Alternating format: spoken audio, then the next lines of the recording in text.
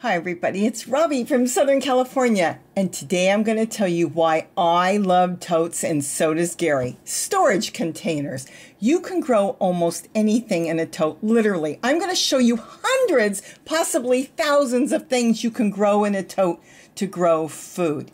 You can grow them and put them on a chair, the totes. You can put them on tables if they're strong enough, but you know what?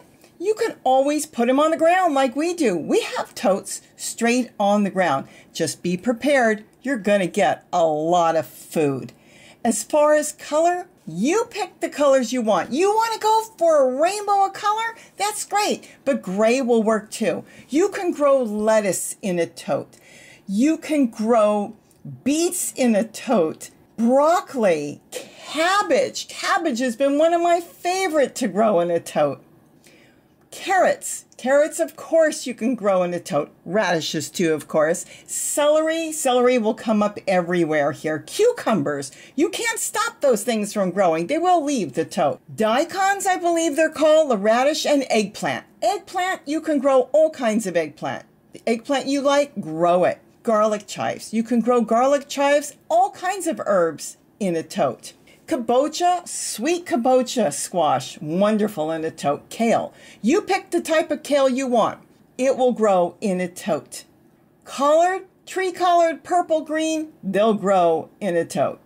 Potatoes, I have grown potatoes in totes. Korean melons, the sweet melons, they are wonderful growing in containers. And then, of course, your Malabar spinach. And they'll just crawl to the top as they develop their beautiful leaves and their berries, too. Mint, you want to grow that contained, so a tote is perfect. And okra, you okra lovers, you will get lots of okra in a tote.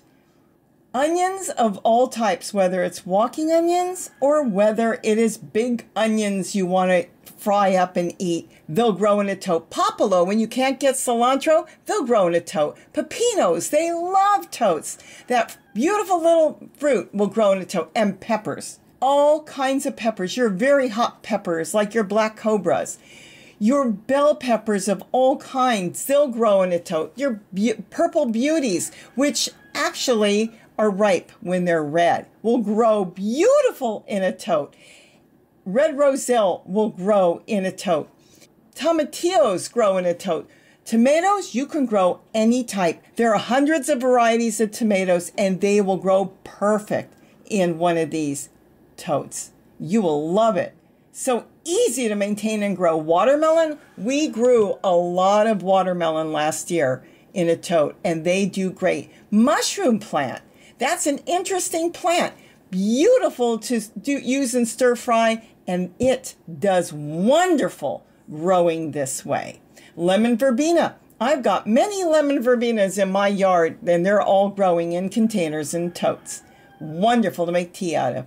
And Swiss chard. All your different Swiss chard. Look at this. Look how big this one is. They look like elephant ears. They do fantastic growing like this. And as far as zucchini, oh my goodness, you can grow all kinds of zucchini in a tote. Be it white zucchini, green zucchini, or other squash, they do beautiful. They will grow out of a tote. They get so massive, they can be 10 pounds growing. Look at that in a tote. They are beautiful and the easiest thing to grow.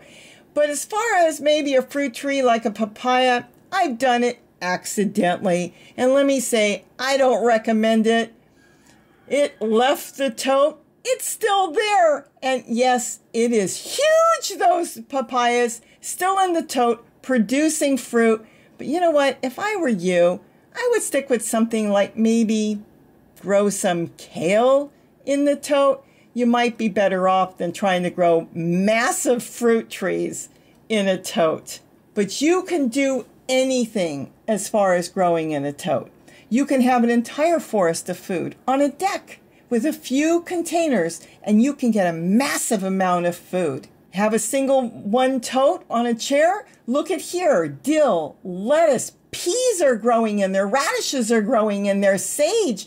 I've got everything in there, and easy to maintain when you have it on a chair. Just stand, no bending on the ground, and you can get so much food And you know how I make my own soil. I love filling my totes up, sometimes fast, sometimes slow. Cleaning the garden, I just fill the totes up with all kinds of matter that was once alive, like leaves and stems and paper even, kitchen scraps. And then I top it with some potting soil. But you know what? You do what you want. Put a bag of potting soil in there and go for it.